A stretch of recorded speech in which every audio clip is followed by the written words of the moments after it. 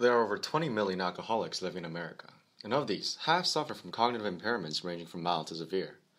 Unfortunately, these deficits can persist even with sobriety and have debilitating long-term effects. So, what is the link between alcohol and the brain? How does alcoholism affect the morphology of the brain?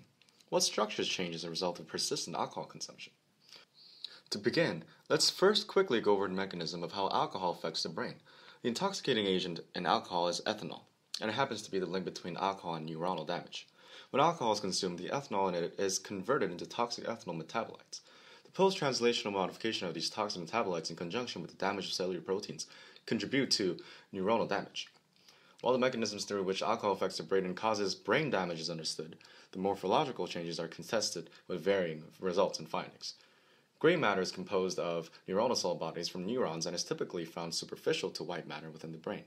Its main functions include muscle control, sensory perception, memory, decision-making, and speech. In studies conducted with CT, MRI, and DTI, gray matter decreases have been noted across most regions in the brain, with one study noting a 12% loss of gray matter in comparison to controls. White matter in the brain is made up of the axon portion of the neuron and connects neurons throughout the brain. White matter lies below gray matter, and its white color is a result of the myelin surrounding the axons, which helps with signal propagation. In multiple studies, white matter has been found to be decreased, which contributes to an overall decrease in brain volume and weight. A study went further to understand the effects by conducting a study where alcoholics abstained from alcohol, and the results found that white matter volume could be reversed. However, new studies are still trying to prove the recovery of white matter is fully dependent on abstinence. Another area of the brain implicated by alcoholism is the ventricles. The ventricles are part of the ventricular system that has cavities responsible for producing cerebrospinal fluid, CSF. Using computer tomography and MRI, studies found that cerebral ventricles were enlarged in alcohol abusers, some citing as high as 42%, as well as the presence of increased ventricular CSF. And, interestingly, it was also found that changes were greater in women than in men. A follow-up study looking at abstinence found that the lateral ventricle size decreased by 5 to 6% in just 1 month. Lastly, the frontal lobe is implicated as a result of alcoholism.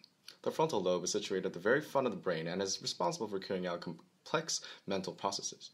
The frontmost part of the frontal lobe is the prefrontal cortex, which is linked to personality and decision-making.